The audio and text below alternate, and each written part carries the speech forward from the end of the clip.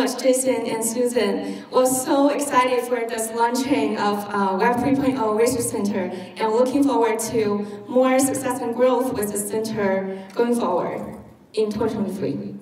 Let's welcome our first speaker, Mr. Peter Voss, for his sharing.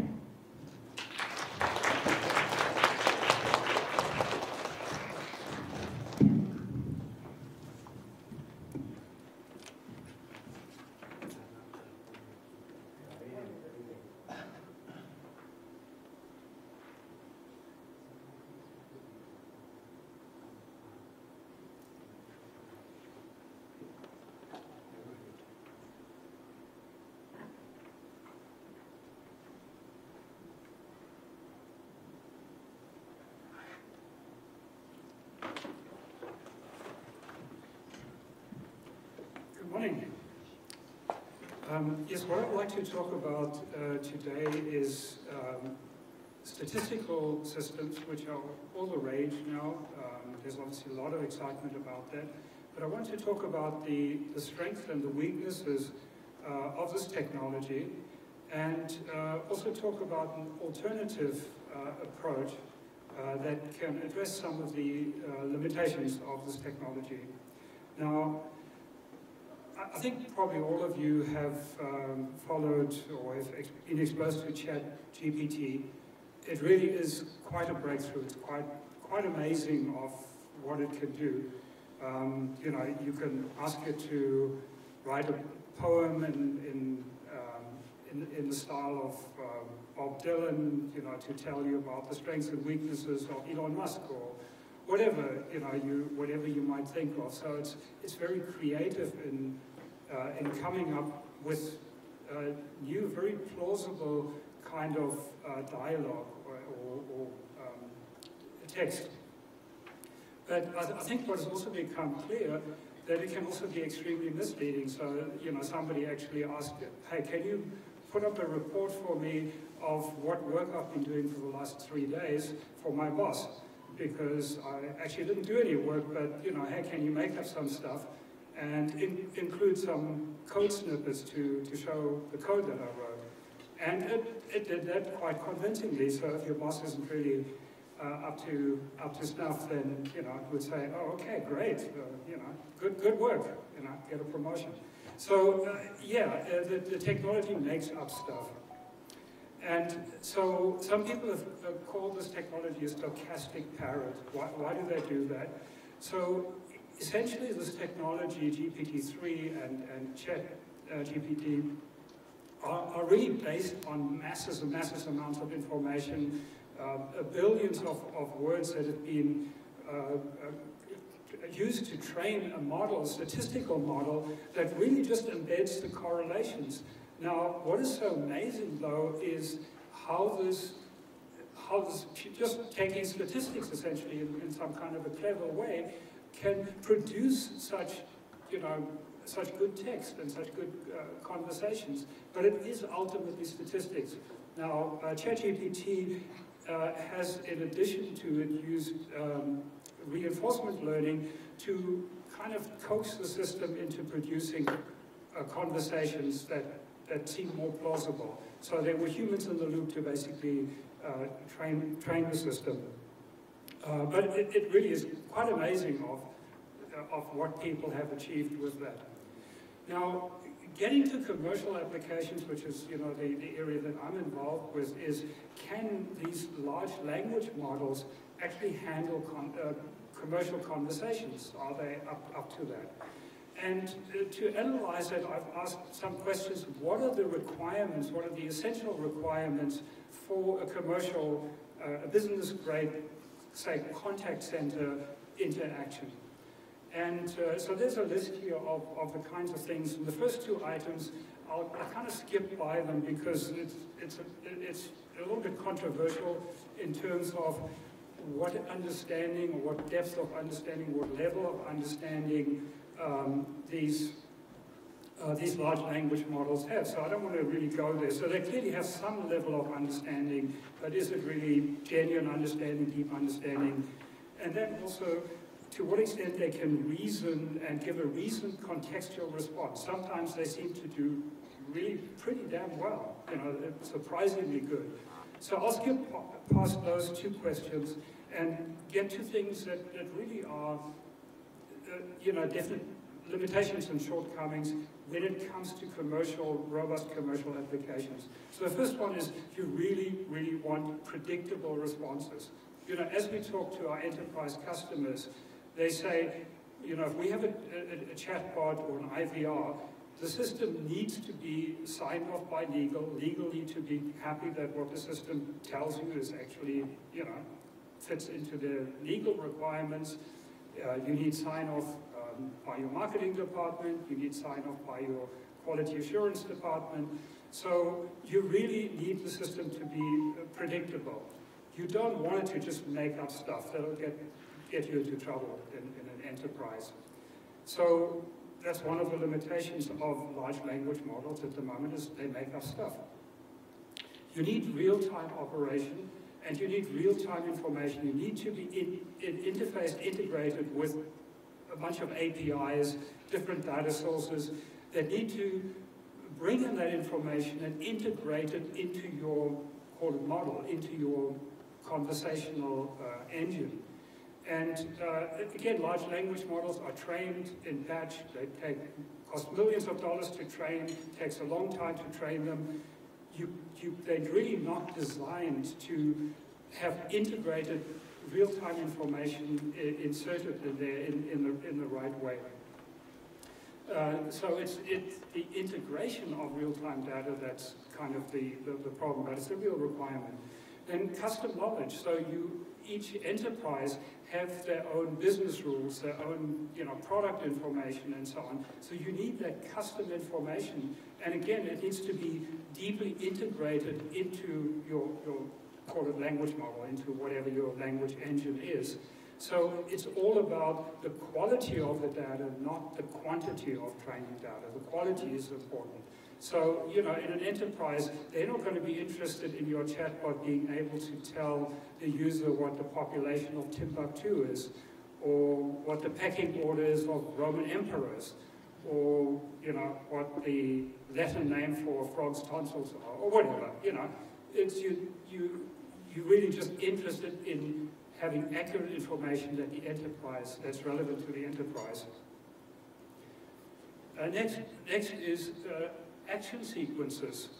And they need to be, again, contextual to who are you talking to, what have you said before, what do they know, what is the problem they're dealing with, what data do you have about them, and so on. So contextual interaction and troubleshooting. So for example, if you Comcast or something and you want to help people troubleshoot their Wi-Fi, you know, do you know, have you already asked them to try and move their router into the kitchen, or, you know, whatever suggestion you might have. So that troubleshooting exercise needs to be customized to the current situation at hand, or if it's a medical diagnosis, or, you know, whatever you're trying to achieve. On the other hand, you also need to, the system needs to execute very carefully designed steps to update APIs, to make things happen, to handle a payment, or to place an order, to cancel an order, whatever it might be. So again, that needs to be done very accurately, contextually. You need to be able to learn rapidly new information. As your customer, the person interacting with it, gives you new information, again, whether it's medical information, financial information, or about shopping or troubleshooting, and that information needs to be integrated into that model and be available for reasoning, for conversation, for context. The second part of this rapid learning is that things change in the enterprise. Enterprise introduce new products. You know, they may have seasonal discounts, specials. Business rules change. These need to be able to be integrated deeply integrated into the model of responses and reasoning and so on. Now, lastly, we have the issue of scrutable, the model being scrutable. Large language models and generally statistical systems are not scrutable. They are black boxes. So you can't really audit them. You don't know why they're giving a certain response. And that's a huge problem. And in fact, in Europe, sort of driven by Europe, there's a big move to actually disallow models that are not scrutable, that cannot explain how they came to certain conclusions. You obviously have the issue of bias, you know, if that's kind of a separate issue, but related, is if the system doesn't give you the response you expect it to, what do you do? You know, in large language models, statistical models, really the only remedy is to throw more training data at it and, you know, hope that will solve the problem without having catastrophic forgetting, without breaking a lot of other things. So having a black box system is a real problem, both from an audit point of view and from a troubleshooting, debugging, fixing point of view. So if large language models, statistical models can't meet these enterprise requirements, then what can? What is a good approach? So our experience over the last 15 plus years has been that if you use a knowledge graph-based cognitive architecture designed in the right way, you can achieve these objectives and have an intelligent conversation. Now, I'd like to actually demonstrate this with a practical example. One of our customers is the 1-800-Flowers group of companies, actually a group of companies, Harry and David, the Popcorn Factory and so on. And we developed a system for them that has a high level of sophistication in this conversation, that can learn interactively and so on, using this approach. This is a web-based chatbot. In this case, we're demonstrating some of the capabilities in a sales scenario. I'm already logged in to my 1-800-Flowers account, so IGO will greet me and look up all of my user information and orders. Can I get a status update on the order for my mom, Elizabeth Lee? IGO will now look up my order, but will also learn that my mother is Elizabeth Lee. Where is my other order? It's for my sister, Elizabeth Payton. IGO gives me the status for my sister's order and also learns that my sister is Elizabeth Payton. What is the gift message on my order for Elizabeth? I didn't specify which Elizabeth I was talking about, and since both are in context, IGO asks a disambiguation question. We can apply short-term memory by answering with, my sister. Yes, I want to send her a birthday gift. IGO already knows an address for my sister and asks if that's the correct address. In this case, I want to send it to a different address. No, her work address is 8369 Beverly Boulevard, Los Angeles. At no point is a user forced into making a list picker selection. Instead, they can use natural language, for example. Just a small one. I can go back to any part of the conversation. Go back to the size options. And IGO will allow me to make a change without starting the entire process over again. I'll upgrade to the large one. 585-458-9960. At this point, we finished the full sales flow, and IGO now takes us to the checkout page to confirm the information and take payment. Now let's time travel to a year in the future. Hi, I need to get a gift for my sister. With long-term memory, IGO remembers who my sister is and what addresses she has. I can select an address from the list, or just use natural language. Use her work address. IGO reminds me that I sent her a gift last year, and I think I want to send her the same item. She loved what I got for her last year. Can you send her the same item? IGO selects the same delivery date as last year, and remembers my sister's phone number so won't ask for it again like in the previous example. Wishing you a happy birthday. Looks correct. IGO has selected the same product as last time, used the same delivery date for this year, has used her work address, and has the correct gift message.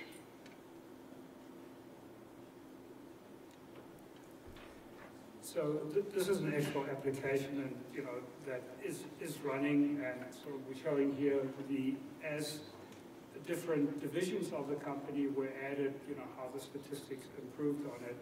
So what I'd like to talk a little bit more about is the actual architecture and the approach. So the general approach is that you have a cognitive architecture that incorporates all of the key requirements of an intelligent system, such as deep understanding, contextual understanding, short-term memory, long-term memory, reasoning, natural language generation, and so on. And they're all deeply integrated with each other to achieve this kind of capability.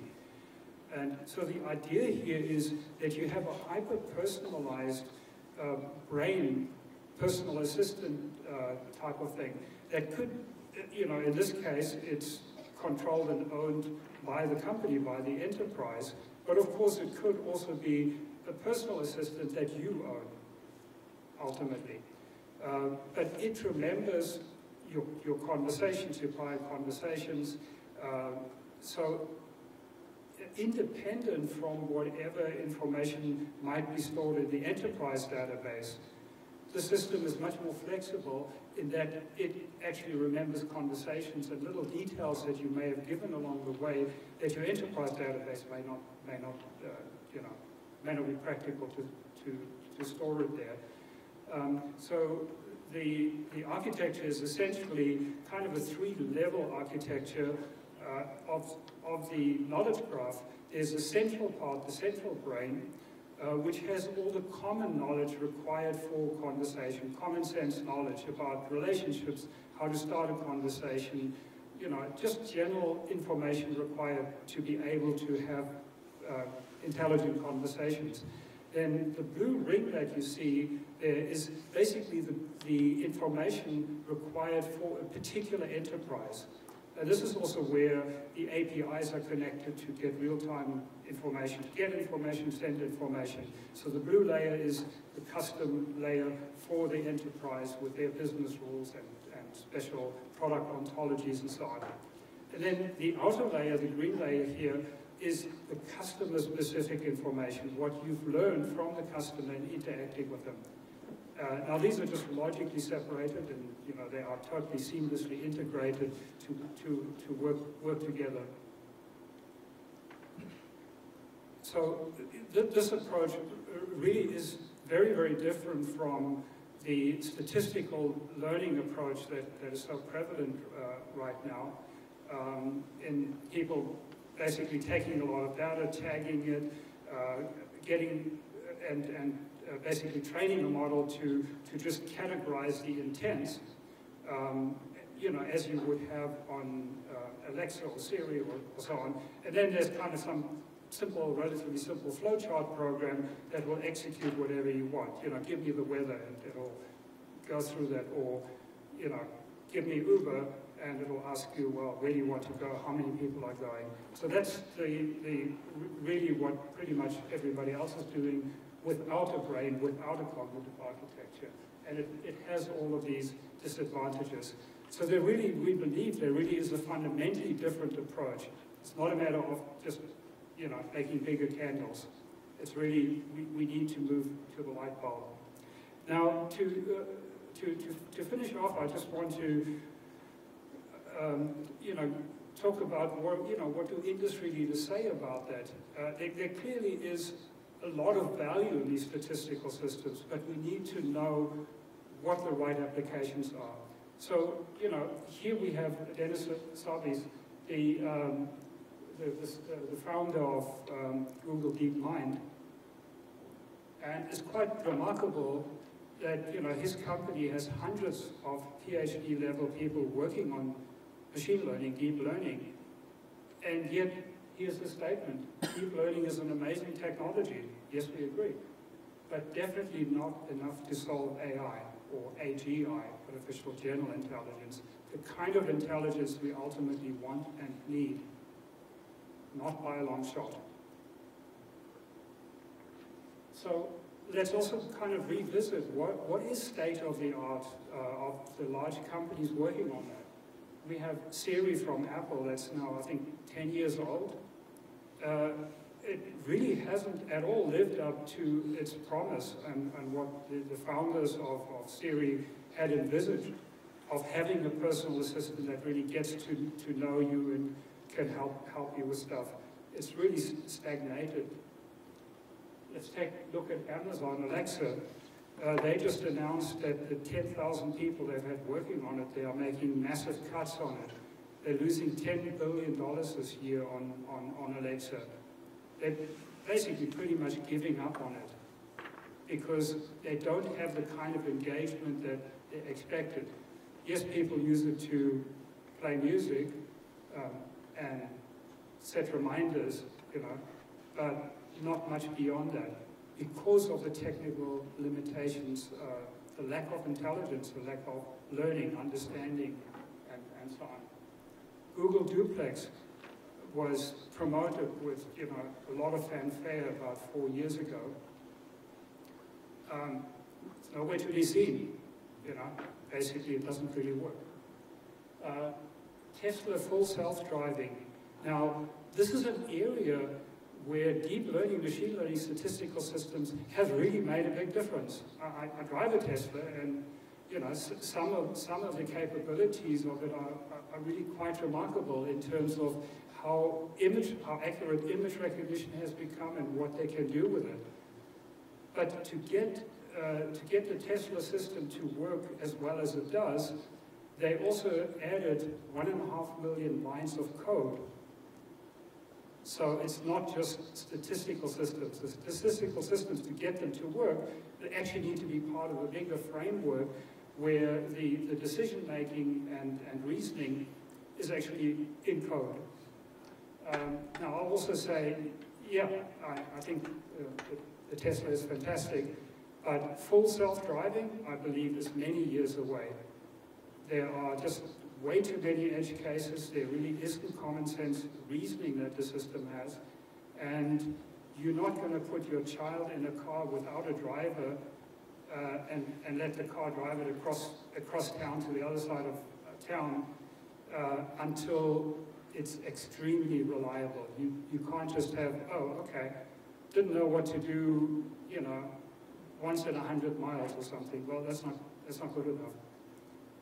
It's just a really, really hard problem, and statistical systems by themselves cannot solve that. Now, lastly, we have, from OpenAI, I mean, they've been amazing in the technology that they've pushed out, GPT-3, now ChatGPT, DALL-E, and Whisper. Now, DALL-E is a generative system that can actually create new images from text input. That's pretty amazing. And I think it's useful, for a great number of things, to create, professional-looking images from text. Now, Whisper, not everybody here may know what that is, but they just a few months ago released a new speech recognition model called Whisper, and it really is quite remarkable. It's really good, and it's one of the areas where statistical systems really shine. They really are good. Now, they still have the problem that these statistical systems also do not really have common sense and adapt to things, so they will still output, statistical likelihoods of what they thought they heard. They can't really apply common sense to what you think you heard, or tune it to the context that you are currently in. But still, it works remarkably well. So, finally, just from the CEO of OpenAI, GPT is incredibly incredibly limited but good enough at some things to create a misleading impression of greatness. Now that's from him. So there's a lot of work to be done according to them, and I believe it needs to move away from statistical systems and incorporate cognitive architectures. And then I actually asked ChatGPT whether it thought it was up to the task of commercial chatbot, commercial operation, and it didn't really think so.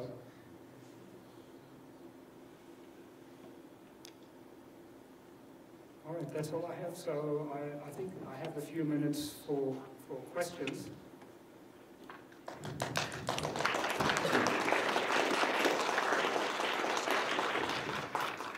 Are there any questions? Come on, somebody must have a question. Two. There's one. Earlier in your demo, you had it, in the flower demo, you had it where you could say, like, my sister works here or wherever, and it gave you the address of your sister, but I was just thinking that could be a huge vulnerability problem in, like, personal information. I could say anybody is my brother, father, whatever. How are you going to implement protections against that? Well, yeah, that's a good question. Obviously, every system has to be tuned, and this is the business rules that I'm talking about that you implement. So for every application, you have to give the constraints, which again, in a large language model type approach or statistical approach, is really not possible to define those kind of business rules, the constraints of what can you do, can't you do. So, for example, one of the things that I didn't get a chance to talk about, but our ideal, and I think fits in very well with the whole Web3 kind of scenario, is something we call a personal assistant. Now, it should really be called a personal assistant, because there are three different meanings of the word personal that I think are important. Ideally, what you want is you want a personal assistant that is personal in the sense that you own it, not some mega corporation. It serves your agenda, not some mega corporation's agenda. So that's the first personal. The second personal, that it's hyper-personalized to you. You know, you're not a demographic, you're not a statistic, you are an individual, and it knows your preference, your history, and so on. And that leads me to the third personal, which is the privacy issue, that certain things are personal to you. You want to keep them personal. So you would basically tell your system, your personal assistant, what it can share with whom. There are certain things you'll freely share with your spouse. There are other things that you want to share with your business partner maybe, or just random individuals or companies. So it's then like having a human secretary that knows exactly what you can share with whom. So the technology that we have, the cognitive architecture technology, allows you to do that it can learn interactively.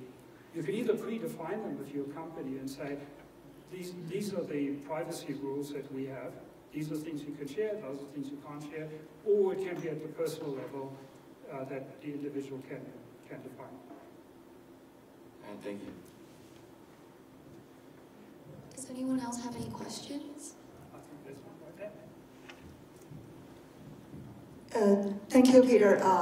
Firstly, I want to say, because for my career, I'm helping my customers on the recruiting side, also on the human resources management consulting. So we have a lot of services called like SaaS, right? But now we have a new trend is AI as a service. So is there any like new like technique you can share? So how those company can use AI towards their human resources management and also on the recruiting and also for the people intelligence management. So, because I'm not on the tech side, so I'm come here to learn, because we're looking for a lot of good platform or tools for our customers or for ourselves for improve our efficiency to how to find the right person and management the right people for the right positions. Thank you.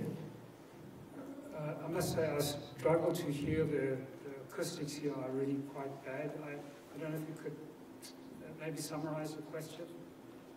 So my question is how the AI technique to affect the human resources and also the job hunting efficient for now for people not on the tech side. Is there any like technique or any platform we can use now? Okay, are you asking about our system or where there's a platform you could use? Yeah. Okay. So the technology that I'm talking about, and I'm not quite sure if that answers your question, but the technology I'm talking about as a cognitive architecture, almost nobody else is currently working on that because everybody's got so swept up in deep learning, machine learning, statistical systems. The big companies all have a lot of data, they have a lot of processing power, so that's the hammer they've got, so everything looks like a nail. And so unfortunately there's very little development happening in the sort of cognitive architecture that will ultimately lead us to real AGI. And you know, we are leading the way, but there's really very little information available. But certainly you could talk to me and give you a bit more information. I think we've just run out of time, so thank you. Thank you, Peter.